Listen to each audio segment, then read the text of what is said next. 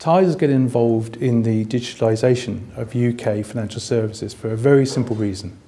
We have to respond to the changing needs of consumers and meet those needs as the digital market develops. We feel at the moment that there's a lot more that can be done to support consumers, and by working together with the UK financial service companies as well, the government and regulators, we can make a real difference in supporting consumers in that digital market. We've already made strides in the area with the formation of TECs, where we have put in place the open standards and technology to support the electronic transfer and re-registration of investments in the UK, which has seen significant improvements in consumer service, and we've seen the level of complaints from consumers fall rapidly as investment transfers are handled electronically in very short periods of time now.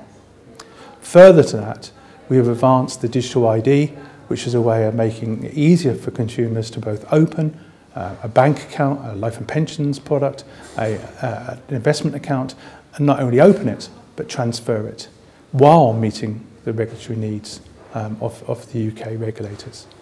These are strides we're making.